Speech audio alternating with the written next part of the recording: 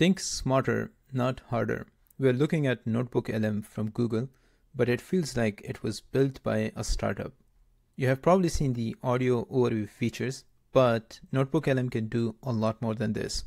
Here's one. All right, so we're diving deep into AI today, or more specifically, how to make those powerful but data-hungry large language models, LLMs everyone's talking about, a bit more manageable. And cost-effective, right? Exactly. You sent in some really cool resources about Audio overviews are a feature within NotebookLM that feels like two human beings are talking in a podcast. More on that later in the video. But it can potentially be your personalized AI research assistant and has some really cool features. You can upload a number of different file types, including PDFs, links to websites, YouTube videos, audio files, or you can connect your Google Drive. Since it's using the multimodal Gemini 1.5, it can also look at images and charts. Now, everything is in context of Gemini. So unlike traditional RAG, it can give you insights by looking at all the documents together, thanks to Gemini's 2 million token context window. And I think it is pretty impressive. I'll show you some really cool examples later in the video. And not only it can generate answers, but can show you the sources. Now, in the beginning, I said it feels like it's built by a startup, because if you look at the website, it's unlike Google. I think the only mention that we see of Google is the Gemini 1.5, and the website link is notebooklm.google, and probably this small Google logo at the end. Okay, so to get started, you need to have a Google account. Just go to notebooklm.google, then click on Try a Notebook. You will be presented with this interface. There are a few example notebooks already available. To get started, just click on New Notebook. Now here, you can provide up to 50 different information sources, and these can be your Google Docs, Google Slides, links to websites and YouTube videos, or you can drag and drop different file types. Here is how it's going to look like when you add file types. So I'll show you a few of my own notebooks that I'm using and some pretty great features that it comes with. So this notebook is called prompt caching. Here I included a web link to a blog post, context caching from Gemini API. It generates a quick summary, and then it also figures out what are the key topics that are being discussed. Here's another blog post, but this one is from Anthropic, which talks about their prompt caching. And then I added 2 of my own YouTube videos, which talks about the same topic. And again, you can see there's a quick summary that it generated. And if you go here, there is an overall summary for all the documents that you have uploaded. And the summary is pretty good, because here it says the text focuses on context caching, a new feature offered by both Google and Anthropic. And that's exactly what these videos and blog posts are talking about. It also gives you some suggestions of questions that you can ask. So it's a pretty amazing source for interacting with your documents or for learning. Now, what I really like about this is that if you provide a lot of different sources, it can still create a very good summary. So here I provided 21 of my different videos that I have created over the last year on RAG, and the summary is pretty amazing. So it says the sources are all video transcription from the YouTube channel Prompt Engineering. So I didn't tell it that I'm providing these links from Prompt Engineering, but it figures out that all these links belong to this channel. And then it says the video covers how to build RAG systems using tools like LangChain, Llama Index, and Colbert. In here, there's a list of different videos that talks about vision-based RAG systems. So it's able to generate a pretty decent summary. But I think the main power is in some of the other things that it can do. Now, to get started, let's pick one of these suggested questions.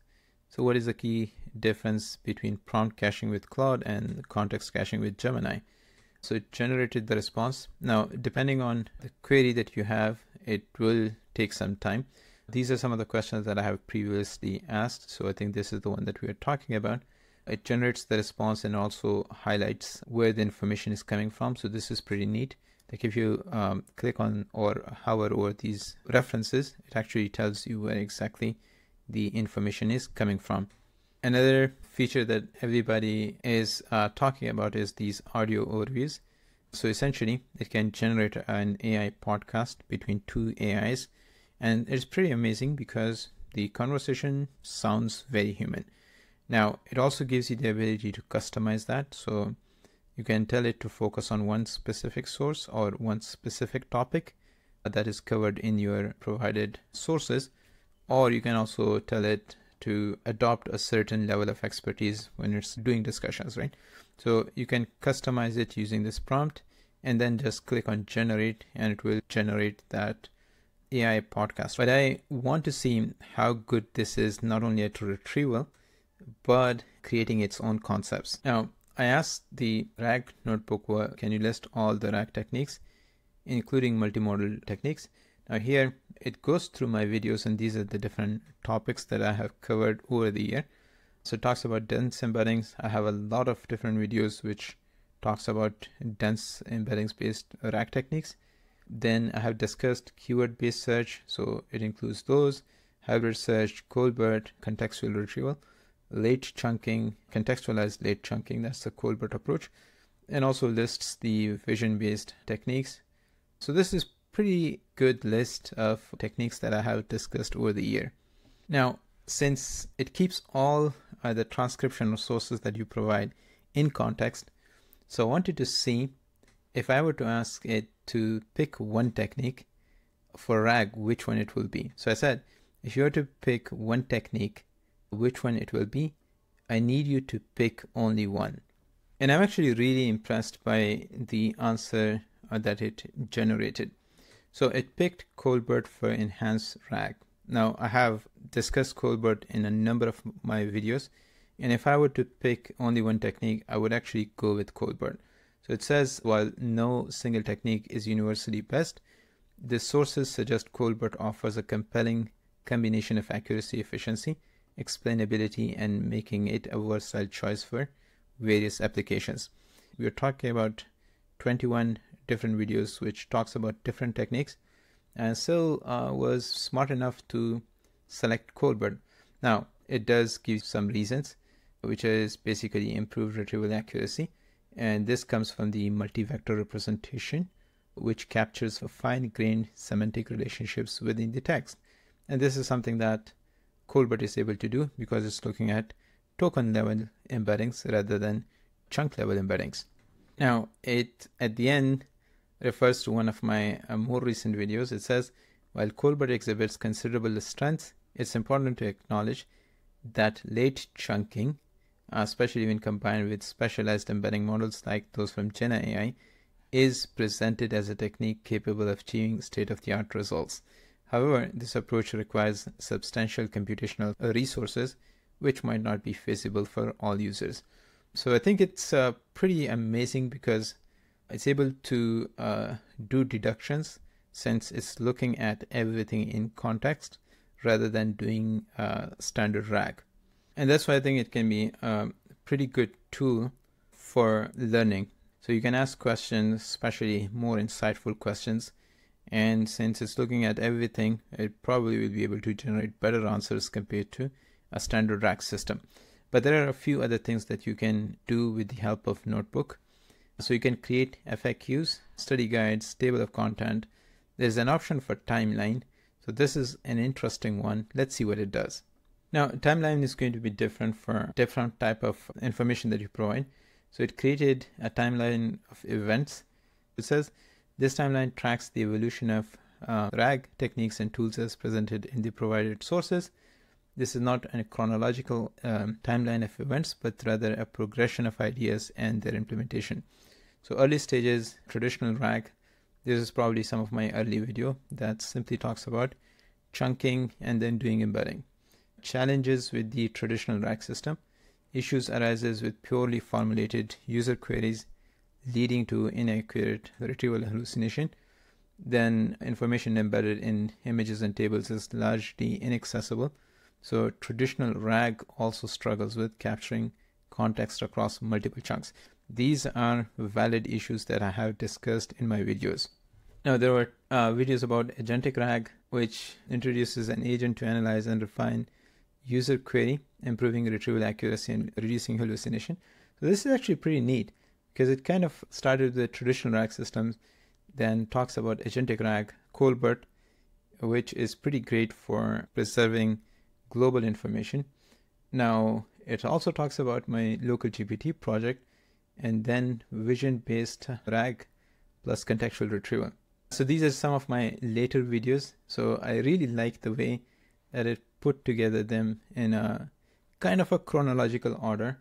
But I think the most impressive thing was that in earlier videos, I talked a lot about the bloke, because he was this person who was quantizing all of these open source models and putting them together. So I have probably mentioned him in a number of different videos, although it got the last name wrong. It says a prominent figure in the open source LLM community, known for quantizing and optimizing large language models for efficient local use.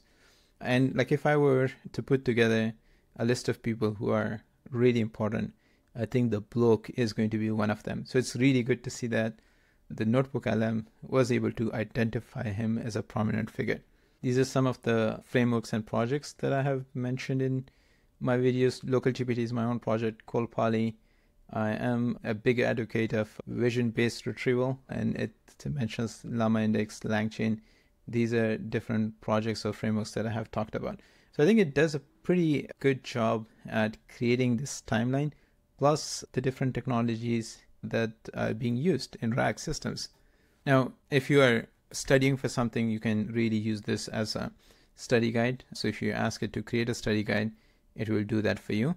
So based on the content of these 21 videos, it came up with some questions. So the first one is, what are the main two components of traditional RAG system, and what are their respective functions?